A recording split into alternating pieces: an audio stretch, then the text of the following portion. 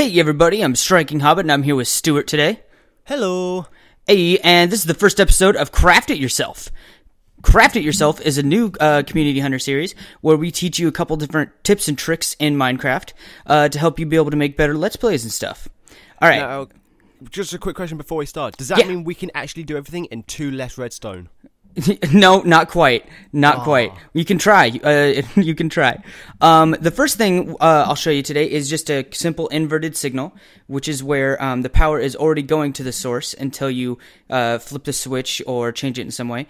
Often used in secret tunnels like this one, where you can use pistons to already be activated.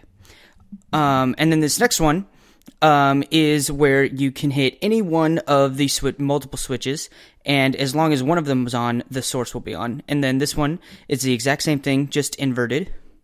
And these are all considered logic gates, is what the term is for it.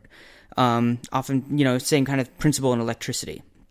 Okay, so this is an example of how you can use that type of thing. I have an inverted one of those things, and I figured, if you have some kind of Let's Play where people are racing and you need to have a finish line, what you can do is have this kind of setup to where there's those, I can't remember what they're called, tripwires. There you go. And as soon as one person hits it, both sand drops, stopping anybody else from being able to get to the finish.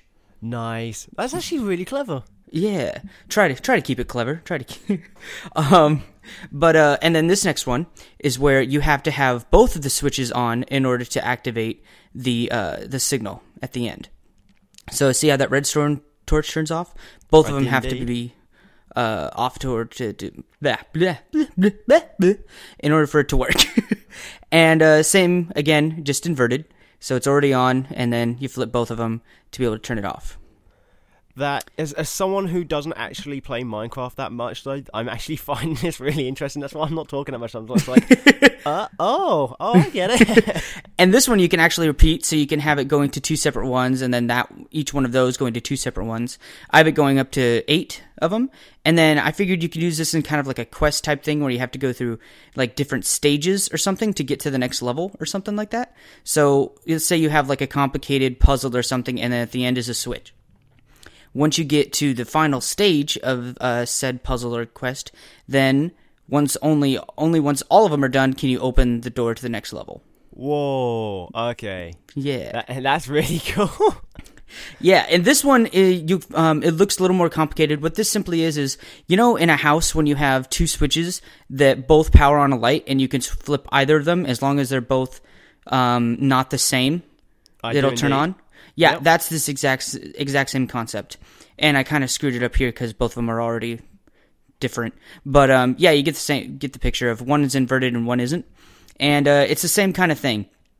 And I use this one in a couple different ways, but mainly I think of it as if you're doing a Let's Play where you need to have people get prepared in some way or another. You can see the redstone there, like a little prepared house. For example, if you're doing some kind of quest or RPG, for example, Let's Play, you see how that turned on that light? It's like an occupied light, so don't come in the house while the light's on.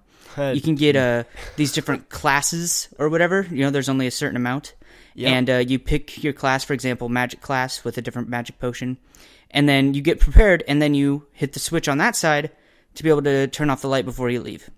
Oh. Yeah. Okay, so, yeah. Mind blown. Yep.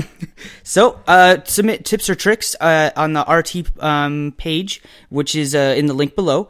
And submit your tips or tricks, or if you want help building a Let's Play that you can't figure out how to do it, let me know. I'll give you a shout out, and we'll try to figure it out together. Awesome. Yep. See you guys later.